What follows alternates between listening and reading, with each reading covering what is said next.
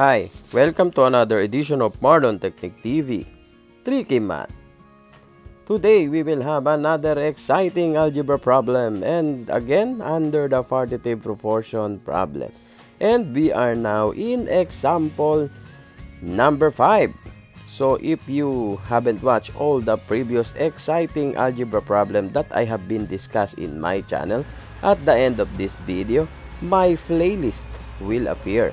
And if you are new to my channel, kindly hit the like button and click the full notification bell so that you will be updated for more exciting algebra problem that I will be discussing in the future.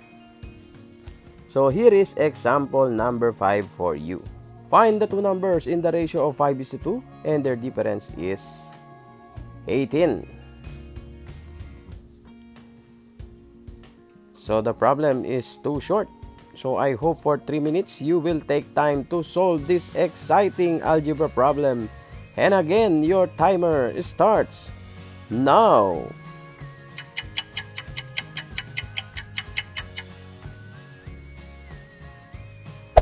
Hey there. Subscribe to my channel. And also press this bell icon.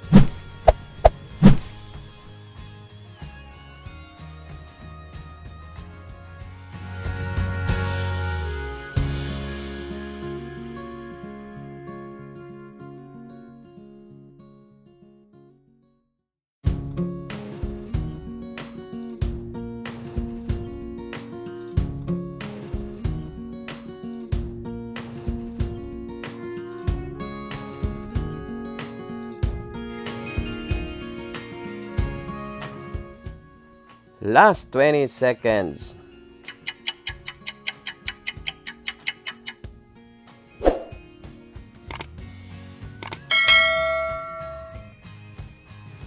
Last 10 seconds. 10, 9, 8, 7, 6, 5, 4, 3, 2, 1. Time's up. So again, let's go back to the problem. So the problem says, find the two numbers in the ratio of 5:2 and their difference is 18. Ayan, so napaka-iksi lang nung problem. Pero kung titignan natin, medyo tricky. Ayan, actually combination ito ng number problem and partitive proportion. So kaya nag-decide ako na isama ito sa aking collection ng partitive proportion dahil kung hindi mo talaga madaanan itong problem na to at lumabas ito sa iyong exam ay medyo mangangamote ka. So kaya I decided to include this in my collection of my partitive proportion problem.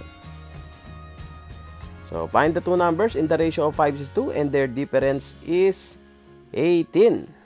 Ayan, so for our solution, so this time we will be performing algebraic expression dahil mas madali kung by algebraic expression ang ating gagawin.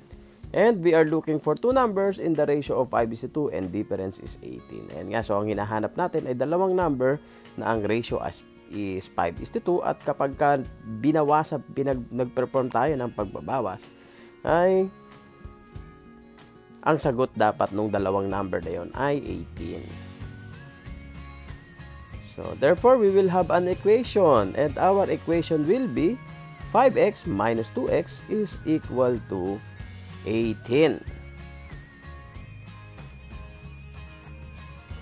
As you can see in the problem, find the two numbers in the ratio of 5:2 and difference is 18. So, this is the two numbers, so 5x minus 2x is equal to 18. So, that's why we have this equation.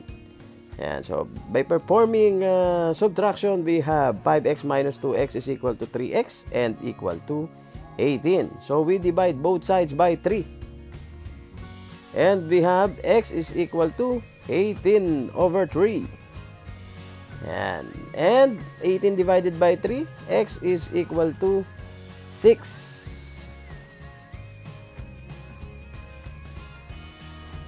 So, to find the two numbers, we substitute the value of x is equal to 6 to. First is to 5x. So, 5x is equal to 5 multiplied by 6 is equal to 30. And 2x is equal to 2 multiplied by 6 is equal to 12. And subtracting the two numbers, 30 minus 12 is equal to 18. So therefore, our two numbers are 30 and 12. So kung mapapansin ninyo, napaka-iksi lang ng solution. Pero kung hindi ninyo na-encounter itong partitive proportion dito sa aking channel, ay malamang ay mahihirapan kayong sagutin itong problem na to na napaka-iksi lamang. Mega love shout out and please do support my channel members. Free Technique member, Kumaring Pam. Free Technique member, E. Kudaira. Free Technique member, Aris Lin. Pro Technique member, Julia's Beauty. Free Technique member, Margelicious 18. Free Technique member, Mishi Mearns. Free Technique member, Rachel Manforte Vlogs. Another Pro Technique member, Rhea Lianes V. Free Technique member, Michael Madriaga. Free Technique member, Biradams Vlog. Free Technique member, Reyes Baby Best. Free Technique member, The Twins Adventure. Free Technique member, BD Angeles TV. Free Technique member, Amelden TV channel.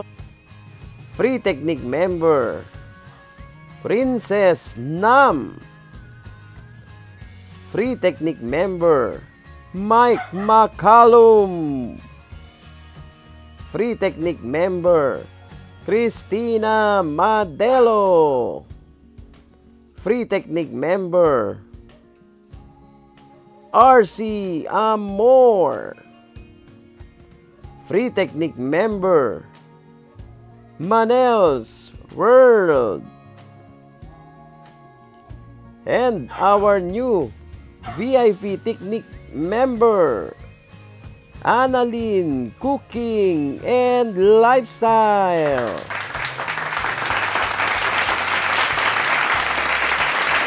Thank you for the support. Love you all. So that's all for today. Thank you for watching. Keep safe and bye-bye.